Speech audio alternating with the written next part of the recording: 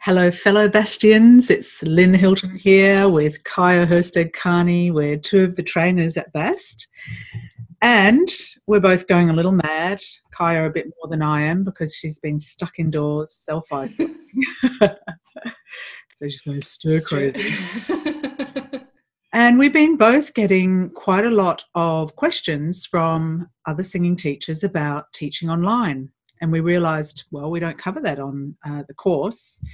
And this would be a great opportunity for us to actually help you guys find ways of continuing to work when you're stuck either indoors or restricted because students can't come to you. Not only obviously through this rather dire time of the COVID-19 virus, but actually it's just a really good tool to add to your arsenal of teaching tools anyway. So we're going to cover why you should teach online, how it differs from offline teaching, who it works for and who it might not work for, when and where you should teach online, and the kind of resources, platforms and strategies you might need to give a great online lesson. And also we've put together some 10 top tips for you, and we're also going to be creating a PDF that's going to accompany this webinar that will be full of other resources that will be helpful to you.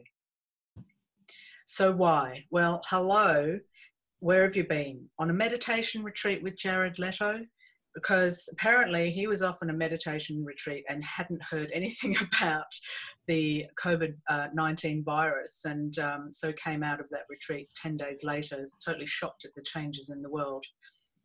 I'm sure you haven't been, but if you have, good luck with you. Or have small children. Yeah, maybe it's you've been stuck in, somewhere, kidnapped or something. But anyway, most people I think know that right now we're going through this crisis, and a lot of students and teachers are stopping their lessons because they're trying to reduce the amount of contact they have with other human beings. So other than that, it also will broaden your potential market way beyond your local area. I teach, and as does Kaya, people overseas, as well as within our country. So it just means that we don't have to be focusing on just our local market. It's a great alternative choice if you've got clients that can't travel to you for some reason. For a professional client, it might be because they're on tour, or it might be because somebody's got something else on and they can't afford the time it takes to travel to you. So actually just set up an online lesson. They don't have to do the traveling, and they still get their lesson for the day or the week. Some students actually find it more comfortable working from their own environment. And that's a sort of an additional benefit that I hadn't really thought about when I started teaching. And when I gave that option to a couple of people, they said, actually, I really like it because then I don't have to, get dressed to go out. I can just have a lesson, with a nice top on. Yes, we don't really want to know what's going on underneath. And it's also a great alternative for you if you don't have somewhere to teach. So maybe you teach in a studio once a week, but you want to be able to teach on other days of the week, but you don't necessarily have the opportunity to work from a venue. So it's a great opportunity, using the online platform to actually continue teaching, but without the overheads, obviously, of a venue.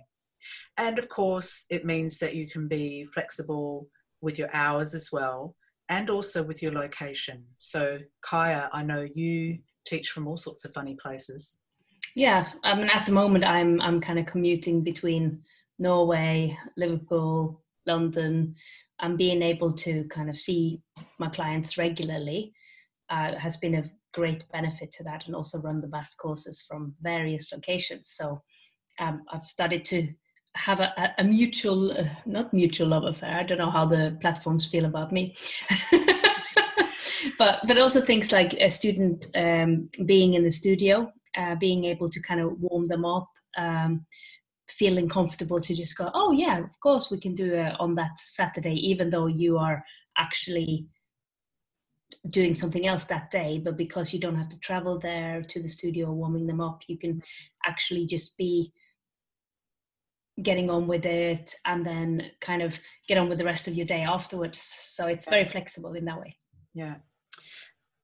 So there are some differences, obviously, to working online to offline, and we've just listed here a few things that we think are relevant. And Kaya, would you like to sort of take people through the negatives, positives, and some things to take note of? Yeah, so it's, in a negative way, it's obviously impacted by the internet connection, both yours and also the client student, and the quality of camera and audio. So it can sometimes feel like a barrier, especially if somebody is a little bit of a technophobe. It's specifically challenging for them. And also there are some certain things that you need to think about in regards to latency or ducking of sound. So if you both try and speak at the same time, I mean, if me and Lynn, if we try and say something at the same time, one, two, three, the sound will go up and down, and trying to kind of, it'll give the person with the large sound the advantage. So if somebody's got a dog and you're trying to explain something, then that, for instance, that barking might come through. However, positive, if you have good headphones and there's generally good internet, you can hear different details of the voice that you wouldn't normally hear, because obviously when you're in an acoustic space or a room, rehearsal room, anything, the sound you hear will always be affected by the acoustics of the space. And hearing something directly, well, obviously you will hear some of the acoustics of the space, but you'll still hear overtones, you'll hear like certain timbres, and you might pay more attention to breaths coming through and like leakage of the breath in the vocal fold, things like that. Actually, just on that point, I remember working with a student who I'd been working with offline, and we did an online class or lesson. And because I was wearing headphones, I suddenly noticed some tension that I'd never noticed when I was working with them when they were in front of me. I think sometimes it really kind of focuses your ear into the voice, and you end up hearing things that you hadn't noticed, you know, with the person actually standing in front of you, and the distraction of the physicality of somebody there. For sure.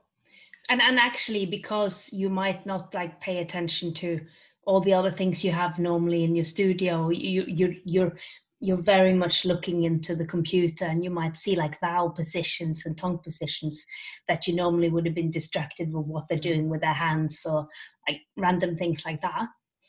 And the flip side of that is you might not see what they're doing with their feet, because you're seeing them from here and up, and you know, it might be a good thing for them to step back, but then that affects the audio. I love the flexibility of the student and teacher to be able to be anywhere for various, I mean, at the moment, I am literally today, yesterday and tomorrow, I am working for the academy that I do some work for in Norway.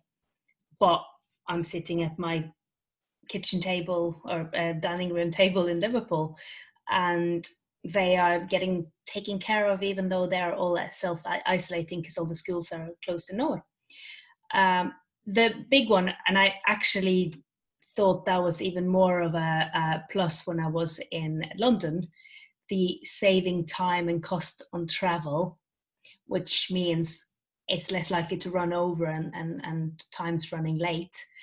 I remember when I first moved to London a few years ago, the fact that anywhere takes 45 minutes at least to get to, even if it's down the road. So all these kind of transport disruptions might mean, you know, you lose a 5 minute here and 5 minutes there, all of a sudden you lost your lunch break. So it's great in that kind of thing, that you have somebody waiting in the waiting room.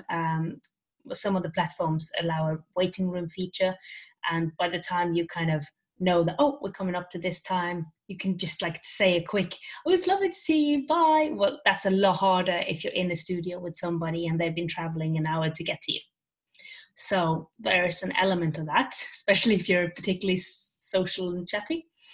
And in these times, particularly the barrier to viral infections, I would say we've got a very dangerous job having people going at you all day. And yeah, that's a great plus. Also, if a student saying, oh, I think I might have a throat infection, in a normal studio might go, okay, please stay at home.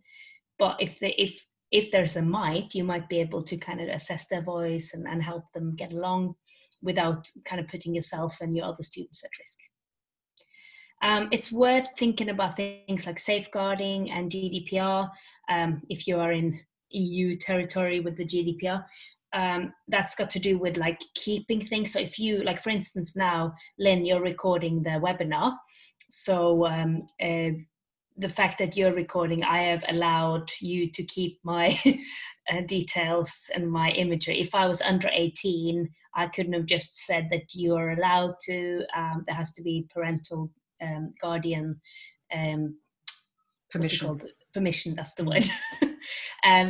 And you might have to think about a form that you do for parents, and it could even include the fact that you could have a parent or guardian in on the session without actually being on camera or being able to talk, so they could observe. It's probably a good idea.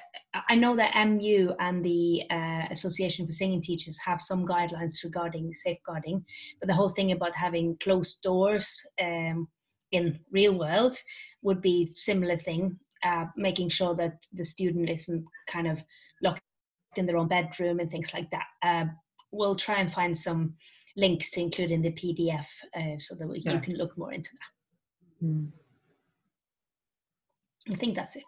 Well, the other thing we were talking about earlier was that it does help when we start with an offline lesson first. So getting to know the student, for sure, in an offline lesson, because it can be a bit intimidating for a singer who's never sung, without a piano accompaniment, or who's, worried about being on camera. So sometimes you can build that trust on offline, help them understand and get them used to the scales, because as we're going to talk about in a second, we're going to have to adjust the way we accompany our students when we're working online.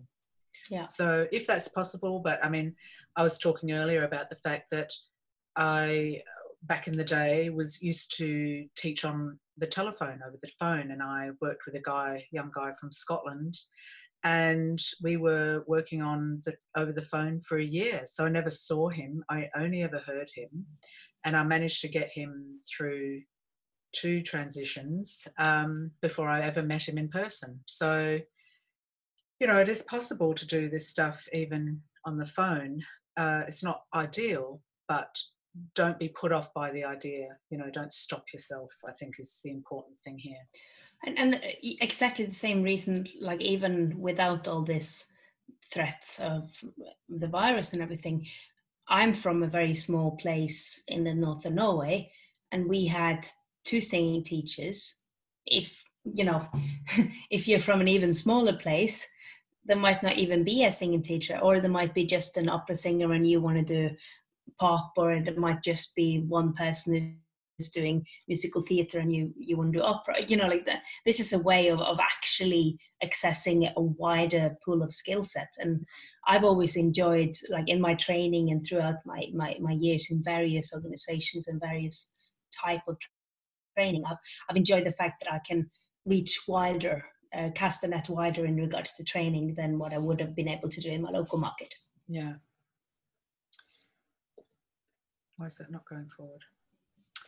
Okay, so who does this work for and who might it not work for? So obviously very tech-savvy people will be fine with all this. Touring singers, I've definitely worked with people who are on tour because they can't get to you and they may want to maintain their voice, or maybe there's some stuff going on with their voice that they need adjusting or changing or listening to, so it's important for them to have access to you quite readily. Isolated singers, as Kaya was just saying, and of course busy students will appreciate this because they may not have the time to travel to you. It may not be for people who are technophobes. Now, that could be the teacher as much as the student. I would like to think that the BAST teachers are willing to at least give it a go. But there may be some students who will not be convinced that they can manage to have a lesson. There have been times when I've worked with students who have gone, oh no, I'm so technically sort of inept and it'll never work for me. I have to have it in person. And then there's been, in fact, it's happening on Saturday, this student who's always been very against the idea of having lessons online has finally consented to having this online lesson because I don't want to travel to London, and also their school has closed down. And so I have a feeling she'll probably, like many of my other experiences, come back to me and go, oh, actually, that was a lot easier than I thought, So try and encourage your students to at least give it one go. And you can always give them a free session. You could always say, let's just do 20 minutes and see how you feel. And then, they don't feel like they're making some sort of financial commitment. Obviously, if you've got poor internet connection, or they do, then this is going to be really problematic. Poor technical facilities. So, it's difficult if you don't have a decent mic. Camera, you can do without a camera from your point of view. It's nice when they see you, but it's not as important as it is for you to be seeing them. And I've definitely done that in the past. When there's been poor internet connection, I've turned off my camera so that there's not so much bandwidth being used. And then it means I focus on them, and then I just turn the camera on the odd occasion. The point of that, by the way, sometimes if people are like, especially the traveling touring singer, if they are in a hotel room on the free internet, it's much better for them if they can afford and if they have the data package to go on their 4G or than it is doing a kind of public internet or a student accommodation internet. So if they are able to do mobile internet, I find that's generally much quicker than the average parent's internet connection. Yeah. Like including me running the course from my mother's house in Norway a few times, I realized that, I actually need to tether on my phone because the kind of amount of bandwidth that I'm taking is not what my mother needs on an average basis. So I think that's the same for a lot of students. The 4G mobile network will be quicker. Yeah. I mean, I've definitely been in situations where the student's been kind of chasing the internet, trying to find the right spot. And actually going back to that student I was working with over the phone, because he was in this remote area of Scotland, and he was still at school. And there was one lesson where he was literally leaning out of the window to find this spot that was, the sweet spot for his connection, doing his lip trills. And I was sitting there really worried that he was going to end up falling out the window. So it's not really ideal, but obviously that's a funny story. And also, of course, people have to be able to find a private space to be working from, because they're going to be making weird noises. And when you're working from home, it's maybe, not as accessible to them, and people might be coming in and out of the room as well. So that could be a problem if the student can't find somewhere to have the lesson in private. So when and where should you teach online? We're of the opinion that whenever is convenient to you, in a space that's private, well lit, and where you won't be disturbed. It's basically wherever is, and whenever. So Kaya, do you want to run through what some of the basics are to getting started and set up? Yes, and I think I'll do two versions of it. This is like the ideal situation. You would want a computer that's set up with internet connection, a good webcam, and a microphone that's either internal or preferably through a device. So there's plug-in mics, USB mics. There you go. She's showing her big microphone. Blue Yeti. Blue Yeti. Or into audio interface. So like, I mean, I have one that I use. It's literally, this could be this fancy one, but I could also just use like my normal live mic, because I've got my travel kit when it comes to mic is one of these. I'm not going to promote any particular, but this just goes in through the headphone, and on that side there's an XLR. My home setup, that's my home setup. My studio setup is an audio interface like I would use for doing demo recordings. However, right now I'm just recording through my computer mic, because I forgot to bring my my mic stand home, and I thought, well, actually there's going to be more disruption trying to set anything up. I'm on a Mac's internal audio, both camera and audio are generally quite advanced. Yeah. And with a lot of students, you're better off having them use their smartphone than for them to get on their cheapish laptops, and this is not a snobby kind of thing, but like, you know, some workbooks are meant for word processing and products that are not audio interface and video. So, yeah, because that takes up quite a lot of RAM. The other thing is that don't dismiss the good old earbuds that come with the smartphone. For sure, especially for the microphone side of it. You know, with older phones, and when I say older, I literally mean 2 years, because this is how quick the technology moves. You're better off using the hands-free set, whilst the newer has really super camera and sound, like better than my HD camera from 3 years ago. So things are moving very quickly. It is absolutely crazy. Headphones are great for you to hear that absolutely like minuscule detail. Students using headphones, it depends what quality they have, because if they have like Bluetooth headphone, for instance, most Bluetooth headphones will try and use the headphones as the microphone, and it'll have a delay not only going in but also going to you. So you have like a 3, and then you have the normal internet delay, so then you've got a 4-point delay. So generally, if they say, oh, I've got Bluetooth headphones, just say, oh, that's fine, we'll go without headphones. Generally, I have not yet to see great Bluetooth headphones work in this setting, I should say. But keyboard, of course, if you have a keyboard, you are able to do, you're able to kind of give the first chord. However, you might just, I'm just looking up on my phone, I'm just checking Facebook, but like I might be able to give you the chord on my, like just like a piano app. There's loads of them out there. They're mainly free. Obviously, the fingers are much bigger than that, but I might go. Generally, I'd rather give the chord and then whoa, whoa, whoa, whoa, whoa, whoa, whoa, whatever the scale or syllable that you were giving.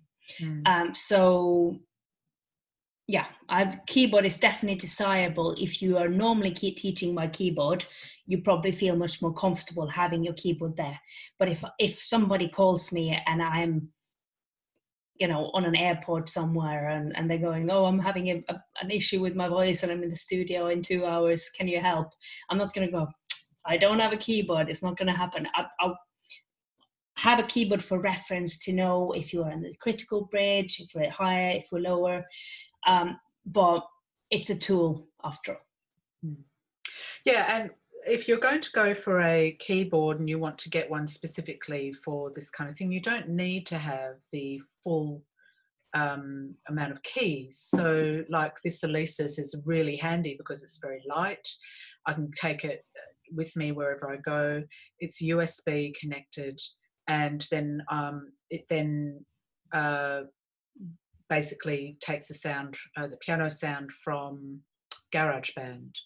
And if I'm working with females, I'll just transpose it up so that I can start sort of around, so that G, so the middle C becomes that sort of low, not the lowest C, but the second lowest C that's on that keyboard. And that gives me room to then work up to the top end of the voice. And then when I'm working with males, I put it back to its normal transposition. Very simple, easy, light, not too expensive. That's a good point. Also, if you're using a keyboard app, the fact that I can go and then I can move the same. So I'm transposing. Have something where you know where you're at, because you know what kind of things to expect certain parts of people's range, and if you don't have a reference point, that's going to be a guesstimation. Okay, so when it comes to platforms, you've got quite a few options here. Kai and I are particularly enamored with Zoom, so we're going to go into that a little bit more, but you could also use Skype, though you'll need some sort of recorder so that you can record the lesson, and that's an extra bit of software that you need to buy. Facebook Messenger, FaceTime, WhatsApp, and Google Hangouts. Now, all of them have their pros and cons. Most of them don't have any kind of recording facilities. And, when I've used FaceTime, it hasn't ever really worked too well. I've tried it a few times. Messenger, I might have tried it once and the connection just wasn't too good. And of course, because I like to record my lessons, I don't like using a platform that can't do that. But you know what, if it's just like the only option, then at least you have some options. Now, Google Hangouts, you control from inside of YouTube, and there's lots of videos and things like that which will help you set that up. So we're going to talk about Zoom because, and if you've done the course over Zoom, you know exactly what we're talking about, but we're going to talk about why it is that we like this particular platform. Is there anything else you wanted to say, Kaya? I can just say that if it's students that you normally would see in person, who you're giving like an alternative to, you might want to hear what they're comfortable. So if they go, oh, Zoom, that sounds scary, you might try out on Facebook and say, and you could actually like almost say, well, yeah, Facebook Messenger is great. We'll meet on there, and then say, but have you tried Zoom? And then when they see your face and everything, they might remember that you're there for them to find out how each of these platforms work. I mean, today I had a tutorial on FaceTime because she was a bit worried about like the scariness of downloading Zoom. And then we were speaking on FaceTime because she's used to FaceTiming family, and that wasn't a barrier to entry. One of my choirs are a little bit worried about like the whole idea of learning something new. And I think you have a couple of options there. That one is to if you love Google Hangouts, and it's got great features, then do a little video how to do that, so that you break down the barrier for your clients. Yeah, that's a good idea. I have to say you're kinder to yours than I am, because I say this is what I use. Click the link and follow the instructions. Yeah. Well, normally I do that. Normally I say I use Zoom, but things are a bit different when you have a pandemic. Yes, that's true. Yes. Enough stress as there is without adding to it. Okay, so Zoom there's a variety of different levels, but really you're either going to work with the free level or the next level up, which is around £11.99 per month. And some of the advantages with Zoom, I feel, are that there's a free version, so you can just try it out. It means, though, when you do a lesson, you will have to start the session again after 40 minutes because you only get a 40-minute allowance. Yep. It's a much more stable platform, I found, than, say, Skype, because I certainly used to teach on Skype a lot. But when I came over to Zoom, I noticed that the camera was much more, the video was much more stable, and there wasn't so much lag time either. You can record the lesson either to the host, but there's only about 1 gig of memory there, which, if I remember correctly, is about 2 hours of a videoed session. But you can also record to your computer. And of course, then that's brilliant because you can actually, record as much as you need to. You can choose where to actually save it. So if you want to go to an external hard drive, that's fine, or you can do it up to Dropbox or somewhere. But though it's probably easier just to start off by saving it to your computer. You can schedule different sessions. You can have up to 100 participants. So if you decide, actually, I'm really enjoying this, I want to do more of a class option. And I highly recommend that, as a business, that you're doing things beyond just one-to-one lessons. So you can have, go on. No, saying I had my debut of over, I've had like 5 to 10 people before, but I had a lecture with my academy today had 36 participants, and apart from the whole, you got to mute everyone so that they either put their hand up, there's a hand raising function, or put things in the chat, because if everybody tries to talk at the same time, it's a mess. But it worked really well as a tool, also for lectures. Well, I've been on Zoom when there's been 100 people. But basically they controlled it by saying everybody's muted, and, the talk was delivered and you could ask questions through the text. So obviously the other advantage is that you can use computer and mobile devices. You can actually also use a telephone, so people can just phone in. And they have a waiting room feature, so that if you've got a bunch of singers coming to have lessons, the next student waits in the waiting room until you're ready, and then you say goodbye to your previous student, and then you click a little button and you allow the other person waiting into the room. So there's lots of things, and we're going to do a little demonstration of a lesson between Kyra and myself. This picture is from when I had a little nap before I put my lippy on.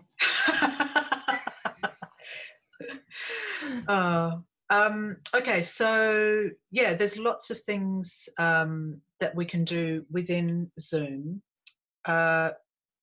So Kaya sourced this useful tutorial. We're still kind of following it up at the moment, but we thought we'd include it because we think it'd be useful, in particular for when you're giving lessons. You can actually improve the audio quality so that there isn't that kind of lag time. And this guy, Jim Dowse, has actually, how do you say that? Jim Dowse, Janus, Jana. Jim, just say Jim from Denmark.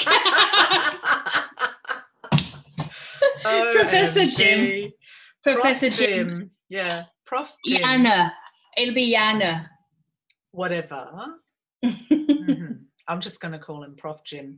Has done this very handy little video to help you to figure out how to turn on this facility so that the sound is better at the student's end as well as yours.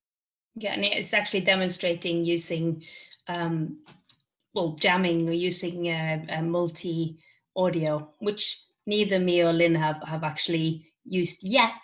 So we thought including his tutorial, who's actually experimented it, would be useful for you. Mm. Oh, yeah. So that leads well into teaching in groups. I see how we did it in this order. So many of you might be teaching group class. If it's choir, there is still, even with whatever things that I've tried out so far, it's still difficulty to actually do an effective group singing exercise. There's too much delay. It just doesn't work with the whole ducking. Ducking is when one person speaks, it kind of takes everybody else down. So it's not really great for harmony singing. So there's a few different things. I have my very first internet choir rehearsal tomorrow. I might be able to share my experience on that after I've done it. And I'm planning to do a rehearsal track where I sing all the harmonies as before and send that across, so that, or perhaps that's what we're doing. So I'm giving everybody their notes, their parts, and we meet, and then we all see each other and have the social element. I mean, I have a lot of people who are in a risk category of going out in these times, and they're not necessarily the most technologically advanced users. They're not what's it called, digitally native. So I think that's actually a term. So I have to kind of make sure it's really easy to take part in, but at the same time also engaging for the younger members. And I found that for me the best way seems to be pre-recording everything, delivering it as I would in choir, but with like the choir member muted, taking questions, taking clarifications, and then us all singing together with essentially what would be the backing track at the end. But I'm not sure how it's going to be. It's going to be my first time. There are a few different things that I'll put in the PDF as well. Like Gareth Malone is doing like a whole like thing, I think with BBC, where like nations singing together. And there are a few other kind of initiatives because of, I mean, choir is such an important thing. I did part of my MA on the mental and physical health benefits of being in a choir, and so much of it is social. You know, it's reducing cortisol hormones and increasing adrenaline and dopamine, which is like basically taking down the negative stress and like increasing all the happiness. So I don't want the entire nation to just like be on a halt with all of these kind of positive singing thing. Zoom is great for like things like sharing screens. For lectures, in some ways it's better than having a whole classroom of people, because you know exactly where to focus. You decide when you want other people to hear each other, when you're taking questions. If you're easily distracted, it's a blessing. You want to remember at one function on Zoom, which is as you press the share screen function, there's a couple of options at the bottom. One of them is called share sound. The other one is optimal for full screen. I find the second one is less important unless you are looking at things like MRI or like really geeky stuff. But the first one, the share sound, if you're actually playing something over your like something from your computer, if you put this press share sound, then they will actually hear it as well as you will hear it. So that's an important one. Yeah, and I think everybody will appreciate the effort, because you know we're all working out how to deal with this kind of situation, and the social aspect is super important. Yeah. So some of this is a bit of experimentation, isn't it? For sure. And hopefully the teachers will also share their experiences and help other people who are maybe newer to it. Oh, please do. I hope we have loads of Q&As underneath, and you know we'll play into it, and we're not putting ourselves forward as like the absolute experts on the subject. We're just two people who've been using this tool before we needed to, and now there's loads of people who have to kind of delve in on without the preparation. So that's what this video is about. Okay, so Kaya and I are going to do a little demonstration so you get a sense of what it is that you might have to consider. So one of the first things is to make sure that the student realises that you won't be able to play the keyboard whilst they're singing. And that can, yeah, intimidate some people a little bit, you know, especially if they're used to always having an accompaniment. So if I have somebody like that, I generally start with just small scales. You know, I might just do triads or 3-note scales. You know, don't necessarily go launching into the long scale in that instance. Can you hear my stomach just grumbled? No. That's the good thing about internet. You probably could have in the real world. Well, keep that in. It is get to that time. Yes, so that's something that I make sure I do, is that I make sure that they test it out and try it a little bit, and if I've been able to have a lesson with them offline, I might actually try it in the studio as well, just to get them used to the idea.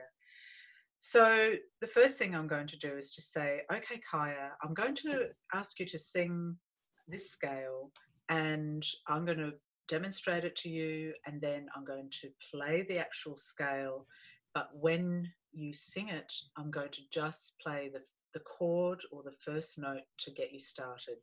So Kaya's going to do, for instance, ba ba ba. So she's going to do ba ba ba ba ba ba ba ba ba. So just listen to the scale.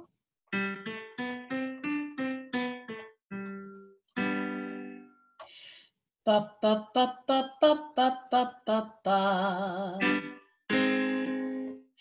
Ba ba ba ba ba ba ba ba ba. Ba ba ba ba ba ba ba ba ba. Yeah, and so I just continue like that. Now, if Kaya was struggling with that, I might then make that scale smaller, maybe 3 notes, or just do 2 notes. What was the other thing I was thinking about as you were doing that? Oh, yes. So, say for instance, Kaya wasn't a very experienced singer and not, hadn't done scales before. I might actually say to her, I'm going to play the chord, and then I'm going to play the scale. And now you sing the scale. Ba ba ba ba ba ba ba ba ba.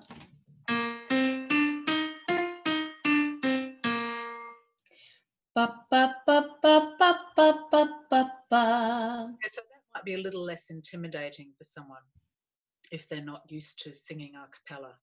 And singing a cappella is challenging. And I always say to students, this is so good for your ear, because if you can start to pitch off in your own head rather than always having to have accompaniment, that's going to advance you as a singer and as a musician. So I kind of spin it that way, for somebody who's maybe struggling.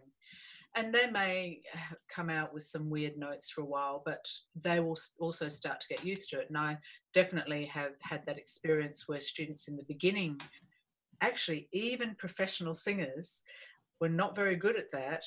And then after about the 3rd lesson, their brains had started to understand what was required.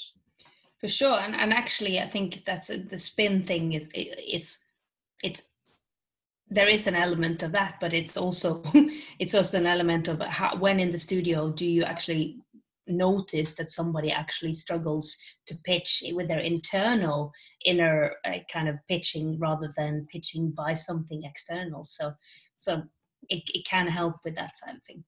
Yeah, and in fact, it was during that experience that I realised I did need to do that in the studio. And so I'd actually go, I'm just going to play the chord, because you've done this scale so many times now, you should be able to do it, without me having to play it. And sometimes I'll use the excuse where I say, I need to be listening to your voice, and so I don't want to play at the same time. So I kind of make it as it's, something to do with me.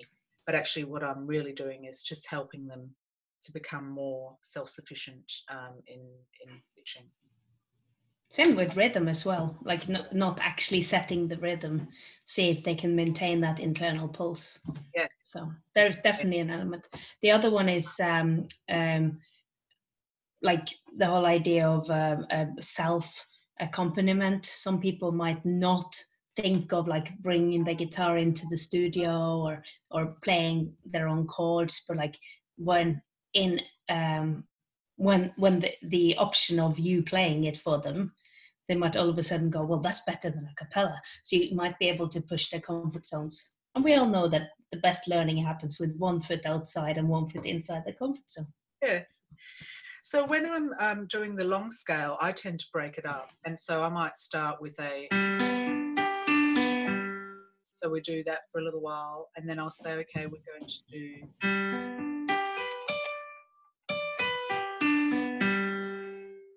and then I'll get them really comfortable with that, and then I'll go, now we're going to do.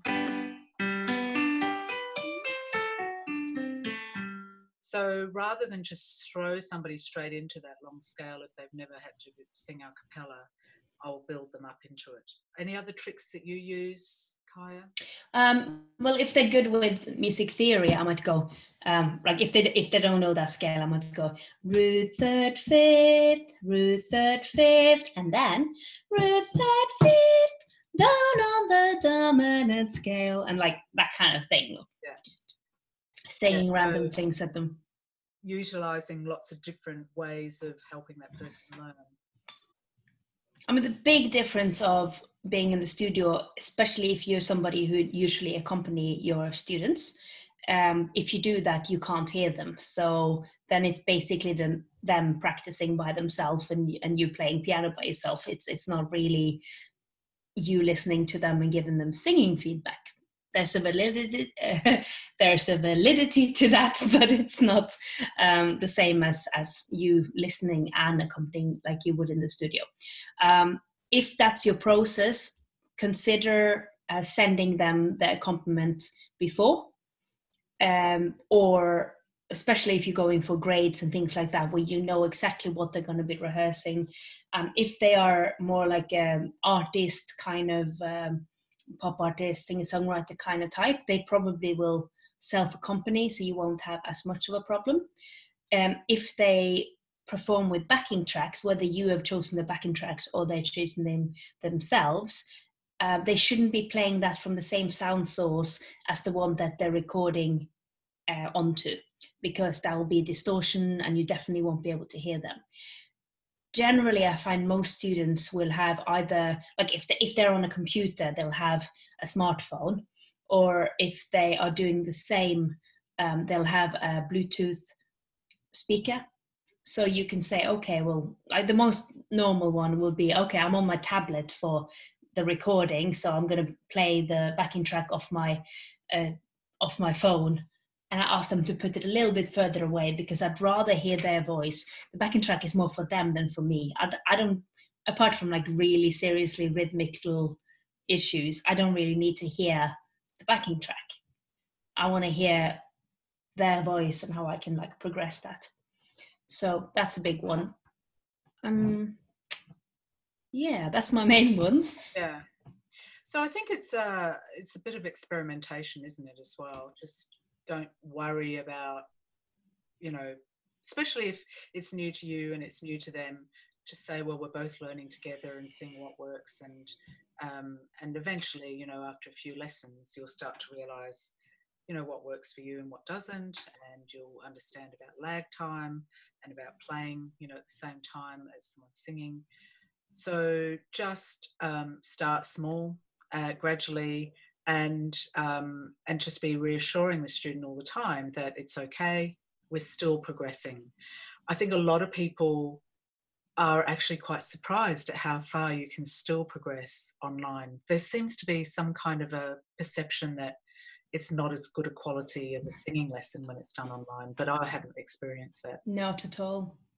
No, there's something really focused about it, because when you're here, you're 100% there. Yeah. It's different sometimes in a studio. I've come to really enjoy it, and it's not what like my husband says it's because I can like teaching my pants, but disclaimer, I don't. But I could. Yes, remember not to stand up. I do enjoy the whole fact that I literally could get up 15 minutes earlier and look ready, I mean, this is nighttime, so that's not what happened now, but that there is an element of the convenience. But even today I had a student who started talking to me a little bit more like we say it's less personal. It can be because you're not person to person, but especially with the younger students, I'm talking about like university students, they are so used to communicating online that in some ways it kind of became a barrier broken down. Right. So like with kind of my generation and older, it might be more like need to overcome this barrier to be able to feel natural. But I think with the younger generation, it's more like it's like being on Snapchat. So I think it's got positives and negatives. I've become really fond of the fact that I can be available to students because I travel so much. So yeah. So do you record the video and the audio that you send to the student, or do you just send them the audio? Yes and no. I allow them to record if they have the facility and if they have the bandwidth. And that's more than anything about admin capacity. And also I need to take time to clean my computer and have more. So I do have a memory stick that I can put things onto and put it into a Google Drive. I tend to use Google Drive or Dropbox, depending on what the student is more familiar with, and send things over. But at the moment, like I really like it if they can just record, especially because there's GDPR and maintaining and remembering to email every 6 months about maintaining things on data, all that kind of stuff. I kind of stay out of it as much as I can. Of course, if you're good at having the Google or not other other products available, the forms in the beginning saying that, you know, you may maintain some of the recordings for future, what's it called? What do they say on the for training purposes? You know, then it's fine. I don't enjoy thinking about those things, but in this day and age, I think it's a necessary evil. Yeah. Great. Well, hopefully that was helpful. We've got our tips. So I'm going to go back to our presentation. So we have compiled our top 10 tips on how to teach online. So this is from me and Lynn, and we wanted to get it out to you quickly. So there's obviously loads of other things we might not have thought about. You might have other questions. Please do get in touch. You know how to find us on the Facebook group or normal channels that you normally find us. The first one is, don't try and replicate an offline lesson. It is a different beast. As I said, I'm a big fan of it, but it's slightly different. So adjust your pace and your approach. You know, look at what the student is, what kind of signals they're sending out, and start from there. So the next one is checking, first of all, what your student's goal is. So if they're wanting to do a song, you should probably let them sing the song in its entirety before you start honing in, because it's a little easier, obviously, when you're offline to come in and do little bits of correction, but it's not going to be as easy when you're online. So if they choose, you know, to sing a song because they're getting ready for an audition or performance or something, then let them sing it in its entirety first and then hone in. Yeah. It's a good thing to have headphones so that you can prevent delay and really focus in on the voice. However, if the headphone sets are Bluetooth, that's probably going to work in a negative. If they are working from a smartphone, their hands-free sets tends to be really good at picking up sound. Just try and work different ways and always have a kind of approach where, like, try not to be frustrated about the technology and just try different things out. So another useful thing is to set up signals. So if somebody's singing, obviously it's not going to be easy for them to hear you make comments or to ask them to stop. So I usually say, when you're singing, if you just keep an eye out, if I do this, that means stop, or if I'm going like that, keep going. And the other thing I will do sometimes is I'll say, keep an eye on the chat box, because I'm going to write some instructions as you go. You know, it might be that you want them to drop their jaw a little bit more, or to bring their tongue forward, or, you know, whatever it is, the instruction, or add a little cry, whatever it is, you can add it into the chat box and they can read it as they're singing. Yeah, and you can actually combine those. I mean, like those kind of things as well, but do those kind of things that you would do in the studio, but maybe you have to bring them up a little bit in the same way as on stage versus in the studio. You might have to go bigger. You might have to. But nothing will work unless you have internet that can bring it across. If you are in a static studio, Ethernet is great because it will definitely be more stable than Wi-Fi. fiber optic tends to be more stable than your kind of general broadband. But if it's a basic internet, then make sure that you and them shut down anything unnecessary devices and apps. If I'm in the studio, I'm actually better off tethering on my phone than I am using the internet, because the soundproofing is so heavy that me putting the phone close to the window, tethering, is going to be much more effective. Mm. So we already talked about you can't play the piano whilst the student's singing, whether that's in the scales or song. So demo the scales first on the piano and also with your voice. Play a chord or the first note. And as I demonstrated with Kaya, you can also each time play the whole scale just to remind them what the notes are that they need to sing. Yep. If you're using backing track, depending on the level of the student, you might want to send them the backing track in advance. There are loads of karaoke tracks on YouTube, on Spotify.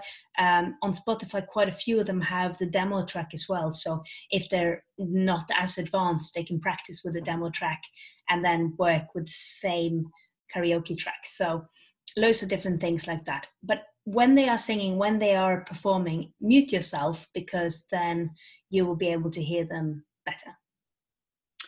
So simplify your accompaniment if you're actually going to help them with the song.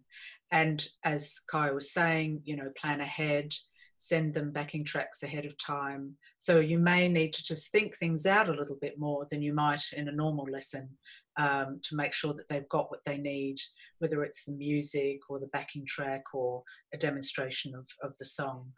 Because it might be easier if they do some of that revision before they come into the lesson, rather than be learning it in the lesson, which obviously offline is a lot easier to do. Yep. And make sure that the position isn't compromising their posture.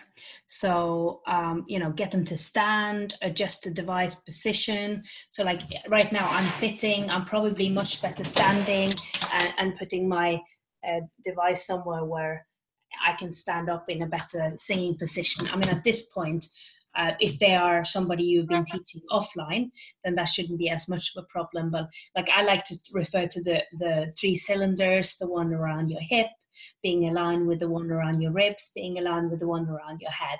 And you might, if that's the kind, whatever your way of describing a good, healthy posture, you might say, are you sitting or standing in a way that is aligning those 3 cylinders, or whichever way your way of saying it is. Yeah, so the final one is be patient with yourself, patient with your student. Don't sweat that small stuff. Get some guidelines set up some guidelines for internet disruptions, so that if something happens, you're not suddenly in a panic. So be thinking ahead. So there's times when I'm working online where I'll say, look, if for some reason the internet's going to get interrupted, I will get back on as soon as I can. If it's not working, I'm going to text you, or I'll send you an email so that you know what the line of communication is. And, it might be that you can't continue that day. And so you reassure them that you'll continue the lesson at some other point, and maybe you discuss not charging them or only charging them a portion of the fee. So that's it from us. I hope that was helpful for you. It's kind of a new adventure, really, for a lot of you to go out and start doing online teaching. See it as an adventure. See, sometimes in the face of adversity, new opportunities arise, and you might find that you love teaching online, and that actually this is something you're going to do more of as you go forward. If you don't, then we can probably trust eventually the virus will go away and we can get back to normal. But, for now, I think it's about being adaptable, flexible, and just taking what resources you have and utilising them in order to continue doing what you love doing and earning a living. So anything else you want to say, Kaya, before we head out? That's basically it. The good thing if you wanted to try out Zoom, you can have up to 40 minutes. as I said, after 40 minutes, you can still log in on the same schedule meeting. Just remember to tell your student this is going to cut off, and then log in on the same, if it's an hour lesson, obviously. If you're doing half an hour lessons, you don't even need to do anything. There has been chats about Zoom potentially waiving the fee for a month while all this is going on. I haven't seen any actual physical evidence of that yet, but yeah, let's all kind of try and be positive to whatever we can do, because there's definitely one thing we can't do anything about, and that's the way we all have to take care of the wider goods of not spreading anything. So I think it's great to be able to utilize what we have, and then in healthier times, it's still a great tool to be able to teach online. Yeah. Thank you. Thanks. Bye. Bye.